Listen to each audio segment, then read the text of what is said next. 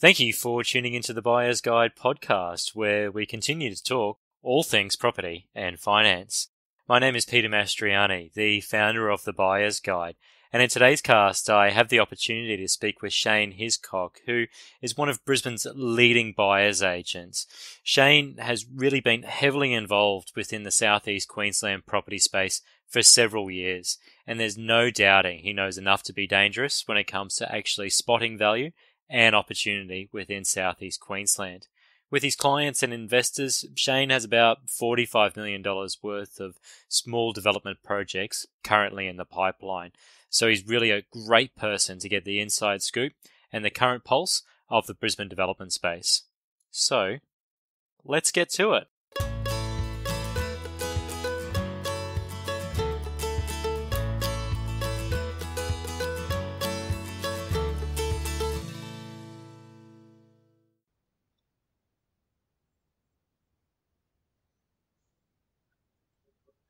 Shane, hi. Thank you very much for joining us on the Buyer's Guide podcast. It's great to have you on the show. My pleasure, Peter, and thanks for inviting me on the show. Hey, no problems at all. Shane, we've spoken on a couple of occasions now, and you're one of the leading buyers agents within the Brisbane marketplace at this point in time. So why don't you start off and tell our listeners a little bit about your background and how you got into the property game?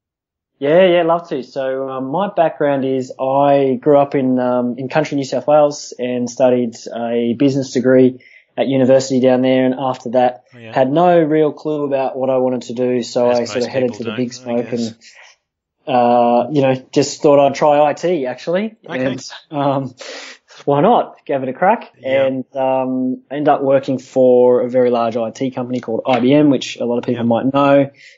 Great company, a lot of opportunities, but, sort of 10 years into it, I realized that it wasn't something that I really loved. IT wasn't something I had a passion for. And, it was kind of upon realizing that I started looking for, what is it that I really enjoy? What can I go and do in my life that I love? What can I do that, I'll be a good example to my children? I really want to teach them to follow their dreams and do what they're passionate about. So I figured, I'd better start, walking the talk, I guess you'd say. And, we didn't have kids at the time, but, we were obviously planning that. And, it was when my wife and I started looking for our first house together here in Brisbane.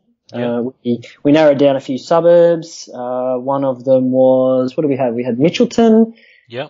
What else do we have? Everton Park, and I'm trying to think of the third. I know it wasn't Stafford because my wife said she doesn't want to live anywhere named after a dog.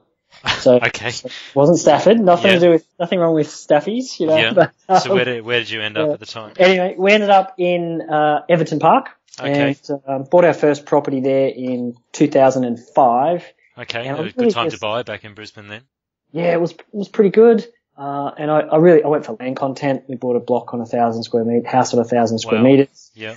And I just loved the process. It was, being from IT, not that I have an IT training. I had a business degree, but I still have a bit of analytical nature to how I do things. And so narrowing down suburbs and then trying to compare areas and understand growth and all of those sorts of things became a bit of a game. And you did this research yourself at the time, being a first home buyer? That was your approach? I asked because you said that you went for land content. Yep.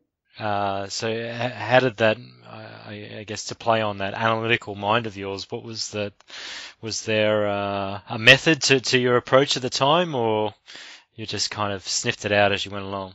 Yeah, I'd started learning at that point, reading about it, and I really started looking at properties and seeing, what someone paid for it sort of 10 years earlier and trying to understand whether certain areas were growing better than others. But I realized then, I just thought then, you can't sort of go wrong with land. The old saying is they're not making any more of it. Sure. And as the city, Everton Park's within sort of 10K kind of ring, and everyone would understand there's not a lot of new land that becomes available in that sort of area. So I figured, it's got to have a pretty good chance of growth if I can pick something that's on a decent sized block of land. That was, probably the extent of my Now, I did a lot of research, but that was kind of what it boiled down to at the time. Yeah. Yeah. But what I did get from it was that I loved it. And it was really fun. It was just, I think my wife got over it after about the third month of going to open homes every weekend. Yeah. But I was loving it. Every weekend, we'd jump in the car, do about 5-6 open homes, driving around to, each different one, checking it out, looking at the streets. And I think she was sort of getting over it, but I quite loved it and then started to just pick up more, knowledge and education around property. So, reading property investor magazines and, finding little courses I could go to here and there. And, I got onto Steve McKnight. You might have heard of Steve McKnight. He's written those books, 0 to 130 Properties in 3.5 years, and a few other follow-on books. So I read Steve's works and then started doing a program of his called the Results Mentoring Program, which was about, value adding to property and about, teaching you the fundamentals of property investing. And that kind of got me, that's what kind of got me all started. And, that's how it all happened, yeah. Sure. So, from Everton Park, when was the turning point, I guess, for you professionally to move on from IBM and move into becoming a buyer's advocate as a profession? Well, what I'd done was we bought that first property, and then I really was, as I mentioned, I had the bug then, so I was really keen. I started to build a bit of a plan, like a bit of a wealth creation plan as to how I would sort of buy properties that had potential to be developed was my plan at the time. Okay. And, buy them and allow the capital growth to happen and then buy another one and allow the capital growth and buy another one. So that was my plan at the time. And also, part of the plan, another part was to look for something where I could initially get a bit of a bigger, injection of capital, I guess. So should have mentioned that. That was the first step. So I wanted to do sort of like a reno project or a small development to increase my capital so I could, keep buying properties basically. So I tried to make a whole bunch of renovation projects stack up and found that quite difficult. So I ended up leaning towards construction type projects. And, I found myself a block of land in a suburb called McDowell which is not far from Everton Park. Yeah. There was a small subdivision happening there of 12 lots, and we picked up one of the sort of last few lots for $217,000. So that was a pretty good price, and that was my start into, the development sort of space, which is something else we do. And, I got started on that project, and it was while we were doing that where I kind of came to the realization that, I was at an IT conference and sitting there at day 2, I think it was, down in Sydney, listening to a whole bunch of talks about various technologies that were coming up, and I was just totally uninterested. I couldn't be in a worse place. I was falling asleep and just thinking, what am I doing here? This is not where I want to be. That was your aha moment. This is my wake up call. Yeah, I was like, this is just, if I don't change something now, I'm going to be sitting in this, doing this again in 5 years, 10 years, whatever. It's just I can see where it ends up, because you just have to look around a big organization like that and look, and you'll find what's happened to the people that decided not to make any changes. So that afternoon, my boss was down there at the time for the conference. I gave him a call and asked if I could meet him the next morning for breakfast. And so we met for breakfast early before the conference started, and I said, his name's John, still a friend of mine now, and I really trusted him. And I said, John, I've decided I'm going to leave IBM, and so I'm handing you my resignation, and I resign, but not until 12 months. Okay. So I was like, I'm resigning in 12 months, and I think he was taken back a little bit. He went, well, that's pretty interesting. Thanks for the notice, and what are you going to do?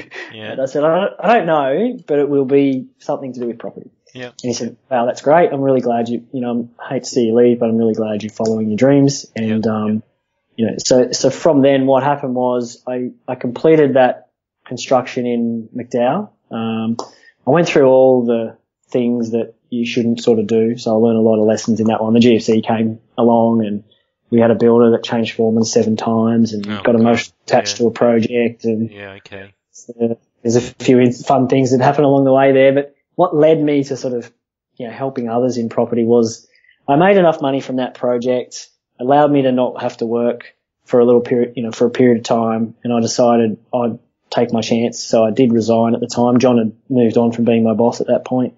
I resigned and then went, okay, what am I going to do now? I know that's property. And then what happened was I started to get, people from my work where I previously worked at IBM sort of saying to me, hey, we're looking to buy this. What do you think? And I would do some analysis on, it was at the time it was a townhouse on the south side. One of the ladies was looking to buy, and I said, look, it's new and it looks nice and it's really pretty. It's a townhouse. However, if you can afford it, there's probably better investments because 3 doors up, there's an approval going through for another 24 townhouses. So supply and demand tells me that your townhouse is probably not going to go up in the next 5 years to 10 years because you've just, tripled the supply in the street. So how about we do something else for you and find you what if we find, and I thought I'd find her a block of land and help her build something. And so we went and did that. But that was sort of one of my first, deals. And that's when she said, well, how do I pay you? And at this point I said, well, I don't really know. It's up to you. You decide. Yeah. Okay. I'll just do the work. I really love doing this stuff. Yeah. Was that another one of the lessons learnt along the way of business? Or yeah, I've learned that lesson a few times now. Work out how to monetize your strategy going forward to get paid. Yeah, probably have to think about that a bit more, for the future. But to her, like she was great, friend from IBM, really great person to work with, and she said at the after we purchased the property for her, she handed me an envelope with $6,000 in it, and I went, wow, that's pretty cool. Because we bought her a block of land, and she said, well, I researched it, and this, what you've done and how you've helped me was pretty much what someone like a buyer's agency would do. So I just figured I'd pay you that fee. And I went, wow, that's pretty cool. And then the light went, oh, maybe I should do a bit more of this. Mm-hmm. So that's how it started. Okay. That's how it started. And from that start, you've been pretty active in the Brisbane market, as I know, as have I. Look, I think it's probably a meeting of minds for you and I that Brisbane's gearing up, or southeast Queensland in particular. So, in your opinion, what's the attraction of Brisbane at this point in time for residents within southeast Queensland as a corridor, or perhaps interstate investors? Yeah. Look, I think Brisbane has been fairly flat for a reasonable amount of time. And what I'm noticing, because we're out sort of buying properties, regularly, is properties that would have been worth 500,000 last year are worth 600 this year. And it's happening right around us and right in front of us. And it's I'm noticing as well, there are often Sydney buyers coming in to compete with us to buy properties up here. I think from their perspective, anyone in Sydney who owned a property in the last 5 years has just doubled their money. Mm-hmm. So the Sydney siders who own homes are sitting on a great amount of equity right now and looking to potentially invest that somewhere. And if you look around the markets in Australia, Perth's not doing so great right now. Melbourne has been having a great run. The questions are, how long will that go? Brisbane, I think, is very much poised for some growth. I'm not saying it's going to go crazy. And I think you've got to be careful about what you buy and where you buy it. Absolutely. For me, our focus is sort of in the inner ring. So we're 10 Ks, maybe 12 if we're lucky, but 10 Ks and in typically. Okay. So we're not investing or buying into large land estates on the outskirts as much, or at all actually. So we're sticking to the inner ring, and we're sticking to houses or townhouses. But if you can afford houses with land content, clearly go with that. If that's not something in your price range, then townhouses are good. And we're also we're developing a lot of projects in there for clients who are might be wanting to accelerate a portfolio, so we'll help them buy a property that can then add a couple of townhouses on the back, for example. And that seems to be a good strategy. They can sell one down, pick another one up. But back to how do I see Brisbane going? I've done a lot of analysis and looked back over time, and I've noticed that Brisbane tends to sort of, bounce a couple of years after Sydney seems to start easing off when the Sydney market's grown. So, and I think, Sydney, although it's sort of kicked again at the start of this year, I think is probably getting toward the top. So, Absolutely. I feel, I actually thought it was probably at the top in November, December, but I've noticed clearance rates have sort of jumped back up pretty high now. So maybe it's got to have its last little legs. And currently we're at about half price of Sydney. And the last time that we were sort of half price of Sydney was in 2001.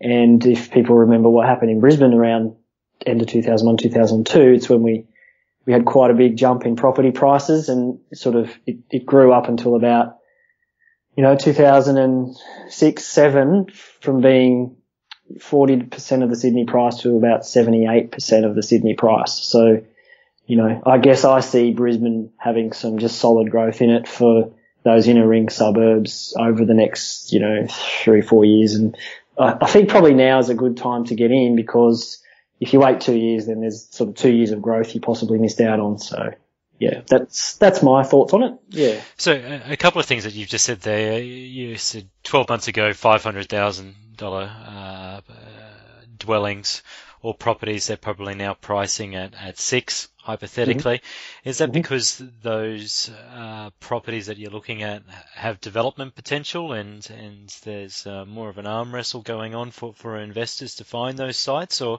is that just on growth alone that you're seeing? That particular, that's a lot around the development potential sites. They're definitely been growing, pretty strongly.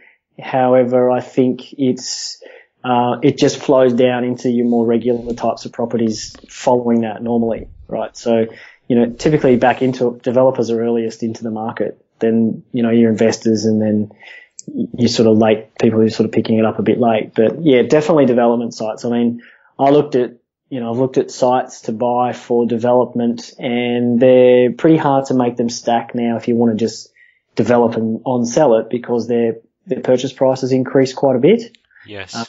However, if you wanted to buy it and still sit there, or just build a couple of things and hold them, then it's still, your equity gain potential is still pretty good, because you're not factoring in sales costs and GST, which is a big component of it. So I'm finding that at the moment. I'm doing a small subdivision at Mount and getting the DA through the Brisbane City Council, and having an arm wrestle with them to actually get the approval in place has cost me pretty significantly, not from a monetary perspective, but the way that the site now looks. They've really butchered my block in terms of some of the conditions that I had to meet to appease their requirements. And if I hadn't owned the property for the duration of time that I had, I would probably be losing money if I was to then proceed ahead with the new builds that I'm going ahead with, just on the basis that I know that I would have paid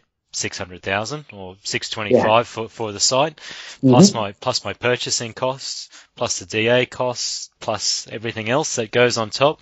By the time you get a build on, you're getting up there, and whether or not you'd still get a reasonable return would probably be questionable. So, what are you seeing from individuals that you're dealing with in terms of perhaps their investment strategies that they're deploying in Brisbane?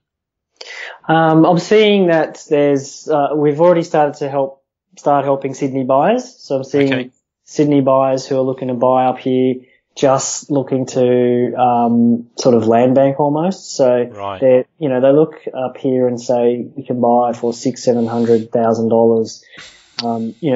In the right spots you can buy a decent house on a 600 square metre block of land. That you'd be lucky to buy a 1-bedroom unit, sort of 5 days from the city in Sydney with $600,000. So. You're getting a mansion up here in Brisbane. Yeah, exactly. You're getting a mansion. So we're starting to help those kinds of guys, and then also where the guys that are sort of wanting to just maybe add a couple of townhouses or just build a couple of houses, sell one, keep one, that sort of strategy is, I believe, becoming a bit more popular, and we're starting to see a bit more interest around that. So it's more your regular investment type of product and some small development. We've got at the moment as a business, we're running 20 small development projects. So we know, like the one that you spoke about, we've got those sorts of projects as well as building houses and townhouses and stuff like that. So, but we picked those sites up a year ago. Do you know what I mean? Like okay. So the ones they're building and selling those sort of projects. And if you were to buy a lot of those today, the numbers on today's numbers are not stacking to build it and sell it. Yes. So they're making more sense. But a lot of those we're building there to sell are all luxury as well. They're high ends. We're focusing on the owner-occupier buyer. So we're spending a lot more on the product. However, when I've remodeled some of those purchases that we've made and just put sort of a more basic build on a lot of them, and it makes more sense at the moment to build them, and you maybe sell one and keep the other, and you pick up some equity and your cash flow is improved because you've dropped your debt down on the remaining properties that you keep. Mm-hmm. So it becomes a better proposition for a longer term kind of play. So, and then if you're not able to sort of move into the development space though, I'm always, an advocate again of the land size. So we try and buy in as close as we can, to the city for as big a piece of land as we can get. So try and get a 600 as close as we can. Mm-hmm. Or if need be, we either move out or be happy to buy on a smaller lot in close, and then it becomes more about making sure you know the streets and the areas of the suburbs, because like you would know from your experience, Peter, streets, some streets are good, some streets are not. Others are really sought after in a suburb. So if you can buy sort of the worst house in the best street situation, that's really helpful. So there's some of the strategies that we're seeing play out at the moment in the market up here. Okay.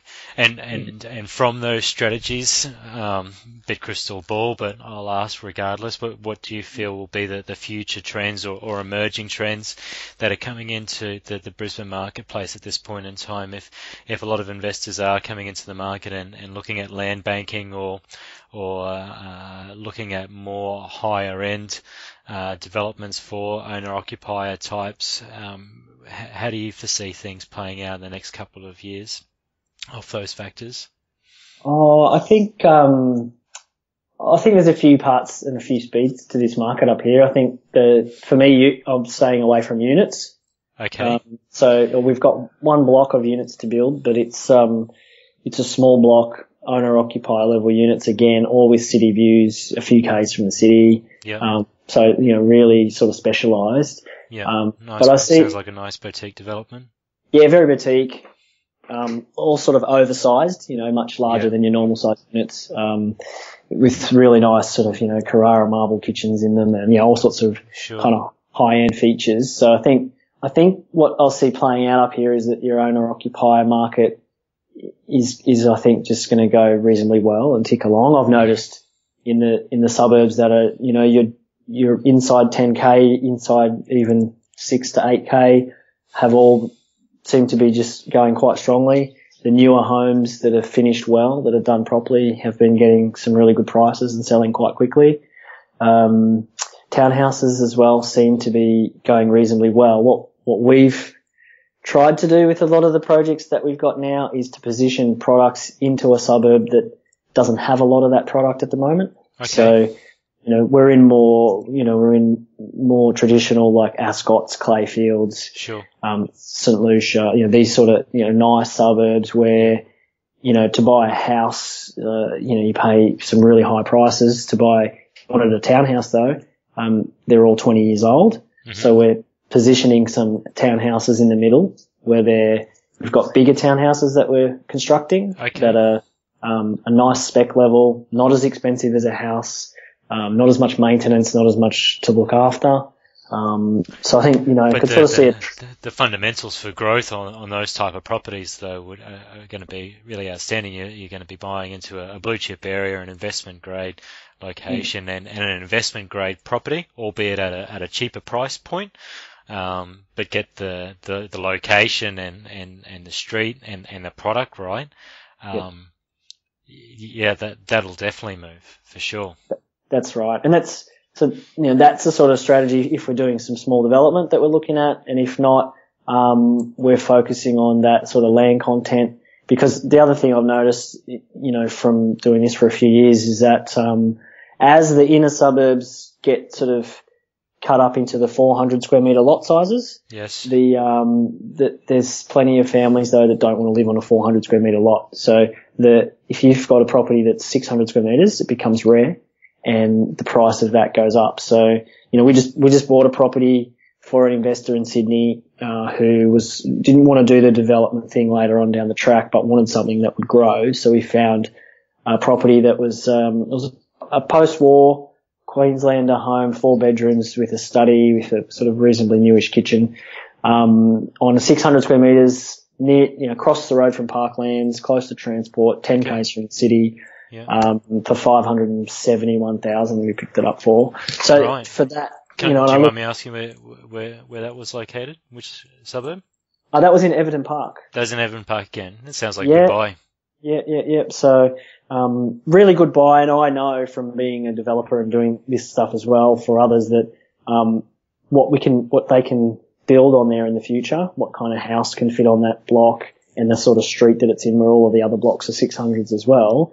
It'll become a desirable spot with nice big family homes on it in 5-10 years, So its potential for growth over buying something else in the suburb on a 400 is a greater potential, So, that's sort of where I see the strategies playing out. Although I know there's a lot of stock, I think, being built up here. Obviously in the unit space, I think that's a bit risky. And then there's a lot in the outlying suburbs with house and land packages and stuff like that. So that's obviously, what you can do depends on what you can afford. Yes. So, if you're in the inner ring, I know it's more expensive, and it's often more expensive to hold these properties because they're not new. So you don't have depreciation, and you don't have the higher rents that can come in on a new property. So that you've got to kind of weigh it up. But I think if you can afford it, you're going to get a far better capital growth, situation if you can stay, in closer. And let's face it, the capital growth allows you to grow. Like, it allows you to, buy the next one. It allows you to, do the next thing. If you just buy a property based on it not costing you much to own, then it's no use if that property doesn't go up in value in the next 5 or 10 years. Like, it just doesn't matter if it's cost you, $100 a year to own it because you got a tax write-off. If it doesn't grow and you don't pay off that principal, then it's a nil-sum game at the end of 10 years. So, yeah, I think from what you just said, then I couldn't agree more in terms of pursuing capital growth. But if you are looking at perhaps a strategy where you are doing a development, doing a block splitter, and whether you sell off the land or you do the development, and pay down that debt to help, I guess, from a cash flow perspective while still holding a quality asset, could be a very reasonable strategy to deploy. Yep, I totally agree with that one. And we're doing that around here, quite a bit. We've got a 3 townhouse one we're doing where it's an old house. We renovate it, build 2 townhouses on the back. It's great project to sell 1 or 2 and keep 1 or 2. So if you sold 2 and keep 1, you end up with a really low debt on the one that you've kept. You recycle most, if not all, of your equity back out. Yeah. And you can go do it again. And then I'm doing another similar one. I do this stuff myself as well. I'm doing one in Wilston where we've got a house to renovate, like an old Queenslander that's a character home. We lift it up, slide it forward, build in underneath and turn it into a large townhouse basically. And then we've got three 3-story townhouses on the back. Right. And because it's in such a great spot, we'll sell 2 and we'll keep 2. Yeah. Perfect strategy, great cash flow at the end. Equity is available in there, and you actually lift your equity quite a bit, by doing that sort of project. So absolutely, it's good accelerator, Yeah. Yeah. Good. So if I'm a Sydney or a Melbourne or even a Brisbane listener or a WA listener or wherever we may be located, how can we get in contact with you, Shane, find out a bit more about what you do and opportunities that are in southeast Queensland at the moment? Well, probably there's a couple of ways. So you can call us on our number. I'll give you the number now if that's all right. Yeah, go for it. Yeah, it's 1300 883729. Or you can also visit our website, it's just www.shanehiscockproperty.com.au. So I'll spell that. It's ShaneHiscock property.com.au. They're probably the best two ways of getting in contact with us. And we can just jump on the phone, really, I find is the best thing, and understand your situation and what you're looking for, and we can just advise on how we might be able to help. And if we can't help, try and point you in the right direction anyway. So that's great. Oh, Shane, thank you very much for giving us, I guess, a pulse on the Southeast Queensland marketplace. It's been really good to have you on the show, and look forward to having you on again so we can get a future update of what's in vogue in Southeast Queensland. Fantastic. Thanks, Peter, and thanks for your time, and thank you to everyone else who's also taken their time out to have a listen to this. I really appreciate it. Good stuff. Thanks a lot, Shane. Bye-bye. Cheers. Bye. That concludes another episode of the Buyer's Guide podcast. Thank you for tuning in and providing the continued support to help grow and encourage me to provide more content from other experienced property and finance professionals alike. As I said last week, the feedback that I received from this podcast is extremely positive. So thanks again for everyone, for your likes, for your shares, for your 5-star ratings and comments. Not only do I appreciate it, I most certainly encourage it as well. So look, be sure to subscribe, not to miss out on any future episodes. We've got a great lineup of future guests to come onto the show, and have a great week. So until next time, bye-bye.